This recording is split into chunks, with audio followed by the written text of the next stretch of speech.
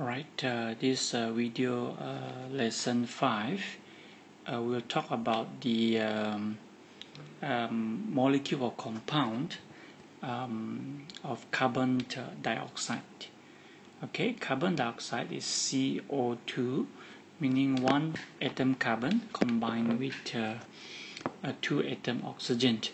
Where we will see this is a good example to show you of the how actually a double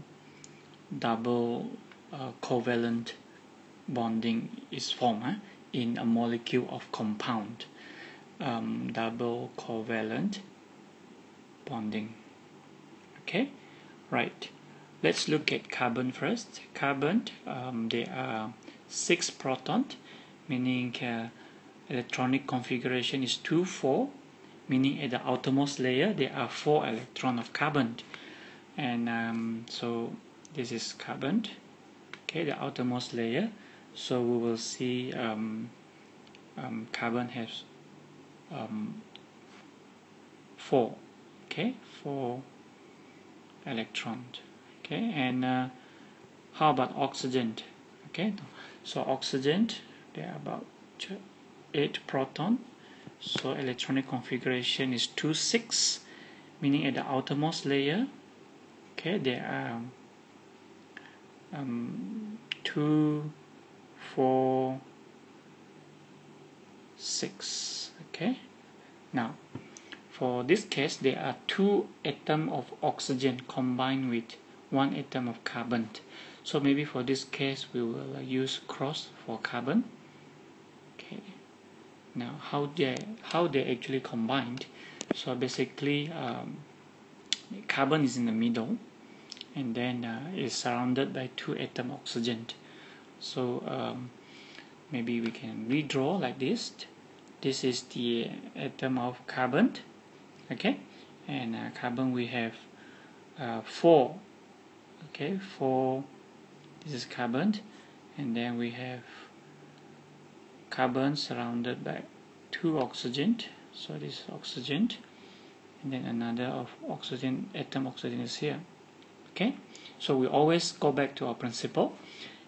In order to draw the covalent bonding, you have to show the overlapping area of the circle or the shell. Alright, so we go back to our principle. Carbon, there are 4 electrons that are ready to share. So maybe we can just write. Okay, so there are 2 here. Okay, 4, 1 here, and then 1 here. Okay, for oxygen, there are 6 electrons at the outermost layer. So okay, it's just 6 electrons. 1, 2, 3, 4, and then another 2 is inside the overlapping area. 1, okay, and then another one is here. Alright, 1 here, and another one is here. So as you can see very clearly, there are 2 pair. In fact, there are 2 pair of shared electron. Shared electron. 2 pair meaning there are 4 electrons. Okay, for each bonding. So that's why we can see the 2 pair meaning there has a double covalent bonding. Double, or we call it in short, double bonding. Now, double bonding, if you want to draw in the structural formula, you draw 1 carbon surrounded by 2 oxygen. This time around, the oxygen is here. You can see 2 layers, 2 lines. These 2 lines representing double bonding. Okay, and another way to draw the dot and cross diagram is this way. You have 1 carbon here, okay, and 4 electrons at the outermost layer. Okay, and then we have oxygen here. Then oxygen will contribute 2 electrons.